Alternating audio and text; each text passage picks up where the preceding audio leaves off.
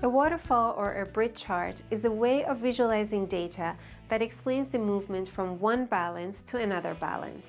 They are common in corporate reports because they help to easily visualize the factors that are responsible for the change.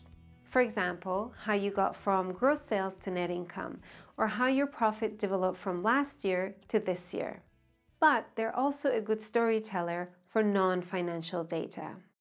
Welcome to my ultimate Excel Waterfall Chart course, where you're going to learn to create different impressive variations of the waterfall from scratch.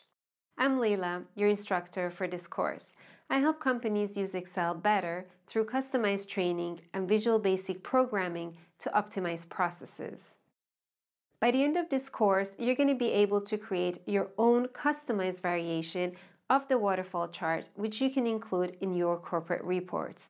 You're also going to learn a handful of useful tricks which you can use to create other amazing charts.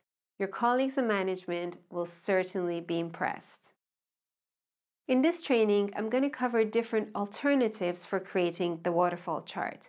One alternative is obviously the new Excel 2016 standard waterfall, but as we dig deeper, we're going to come across many limitations which are going to lead us to create it from scratch. That's why you can take this course no matter which Excel version you have. You're also going to learn the different variations of the waterfall chart used in the business world, which include the bar version of the waterfall chart, how to handle real business case obstacles, and how to tweak the standard waterfall for improved presentation. Target audience for this course is anyone who's interested in creating different variations of the waterfall in Excel. Or you might just be interested to improve your Excel charting skills and want to learn advanced tricks to create impressive graphs. Does this apply to you? Let's get started.